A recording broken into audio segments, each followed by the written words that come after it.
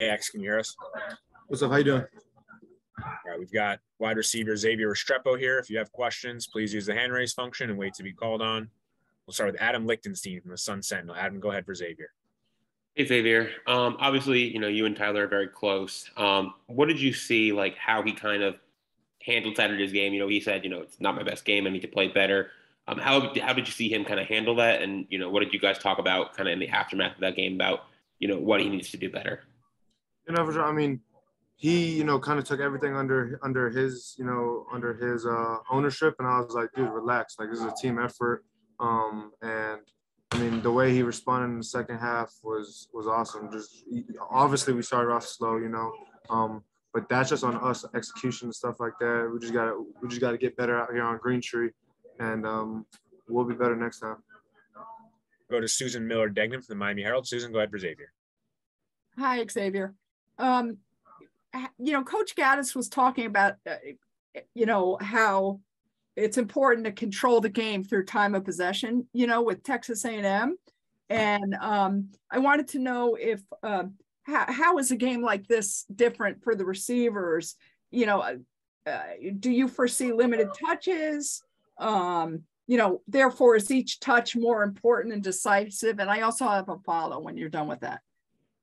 Oh, yeah, no, I mean, Coach Gaddis has a great game plan. So whatever game plan he brings upon us is what we're going to, prepare for and execute at the highest level. But it's all about just execution. There's nothing too much about changing anything. It's just about executing better. And the other thing is just the other young receivers. How are you helping them along? I mean, you're clearly ahead of the game right now. Do you see some, like one in particular, stepping up, or what do they have to do? How are they doing? I mean, the whole entire receiver group is doing awesome. We're just getting better each day by day on Green Tree. That's it. Thank you. Go to Alex Pachachi, WFOR. Alex.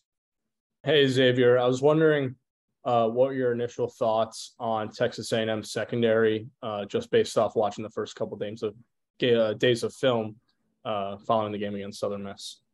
I know guys are really talented. Guys are one of the best, DB cores in the nation. So you got to respect them, but also make them respect you. Marcus Benjamin from Keynes County. Marcus. X, just wanted to talk about how Coach Cristobal said you have to really prove it in practice to kind of get on the field. So kind of regardless of how old you are, you will get on the field. So how does that really kind of push the older guys to really kind of step up their game?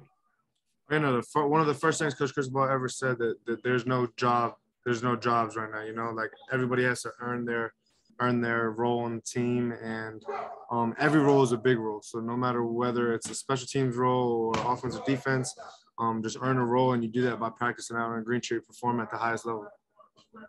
Go to Barry Jackson from the Miami Herald. Barry. Hi, I know you guys don't worry about this, but Hurricanes fans and media always point to big games to see if the Hurricanes are back. Do you think these are the types of games that you all need to start winning again on the road against top 25 teams to prove something to the nation? I mean, we don't really need to prove anything. We're just proving ourselves week by week, just executing at a high level again. And it's just another college football game. Yes, the team that we're reversing this weekend is very, very good. Great D-line, great secondary, and we got to respect them. But at this end of the day, we just got to be 1-0 in everything we do. Thank you. Susan, did you have another one for Xavier? All right, we'll wrap it up. Thanks for your time, X. No. I got one. All right, go, Susan. Last question for Xavier. Okay.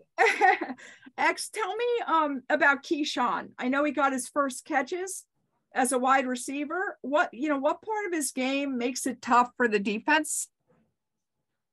I mean, dude's all around talent. Keyshawn's really great, and he's getting his mental side of the game down way better now, and I feel like that's the biggest improvement that he's going through right now. So, I mean, that kid obviously could take the top off defenses with his speed and has great hands. So we're working day by day and just trying to execute at a high level on Saturdays. Thank you. All right, for real this time. That's all.